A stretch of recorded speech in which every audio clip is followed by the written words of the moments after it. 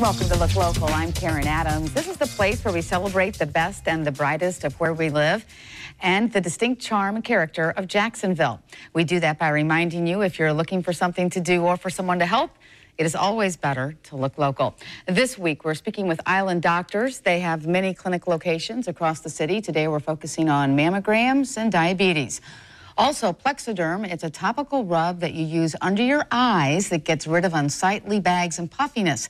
It's easy to use, and those who do swear by it. We'll find out about that. Plus, 904thin.com, a revolutionary way to get healthy and lose weight at the same time. But we begin today with Island Doctors, and Reedus Smith joins us now to talk about mammograms, diabetes, office locations, and many more, including his thoughts on the political race. We were just messing around. I know I got to get that sooner or later.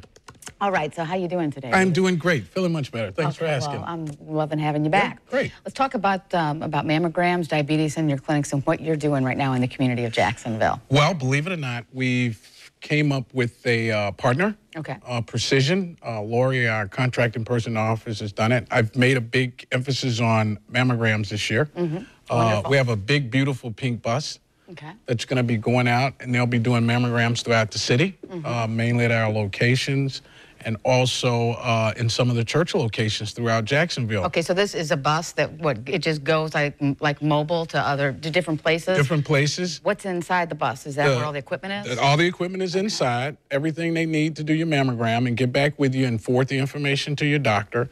We're going to make that readily available at each one of these sites. We're going to come out with a big, as you know, Jax 4 advertisement campaign, and also that on the radio, and let people know the sites and look local, of course. Of course, if it's not look local, I want any part of it. Right, and we're going to do that. Mammograms are very important. I did not know how lacking we were with women getting mammograms in Jacksonville until about 2 weeks ago, and I said we got to make this a priority for the next quarter, and we're going to do that. So we're working very closely with them in order to make sure that happens. We're also going to be helping and working with Silver Sneakers real closely as well. Tell us about that. It's the gym program and the exercise, but they have access to a lot of the senior women that we're going to try to get with them and send this to their locations as well to do that.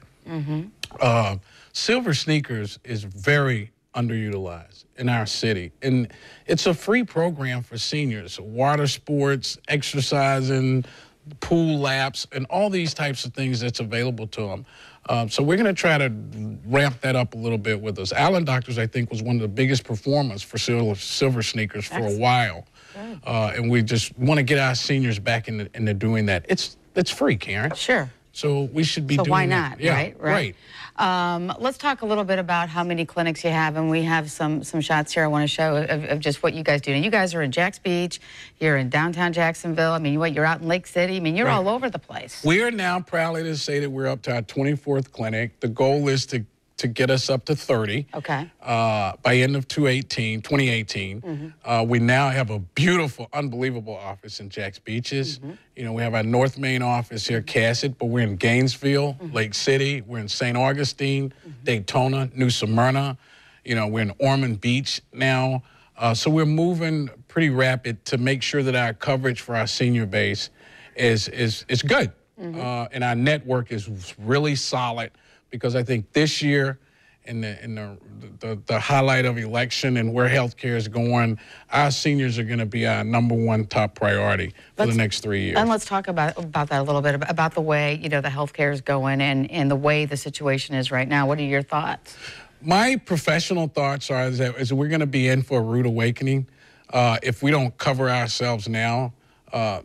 Dr. Hemmon has got this philosophy about stopping anything before it happens. That's kind of the way we're looking at things as a whole. So are you a big Trump supporter, or are we talking Clinton here? I don't think that I'm either supporter. I think I would like to see the best person for the job. I'm not a very big party guy. What about for health care? What do you think? I think for health care, I have to be honest with you, I think why Hillary has the experience in the political climate of healthcare, Donald Trump brings a fresh new perspective, a little rowdy, but has that. But he has an ace card that I think if he ever uncovers It's probably going to do him well because he does have the business sense. And you have to give him credit for that. You can't take that away from him. Well, I thought it was also, I think you mentioned last time that they were going to make healthcare be more affordable in terms of being able to compete for contracts instead of just having a Florida-based like Blue Cross Blue Shield or any of the other major corporations for pharmaceuticals and health insurance companies.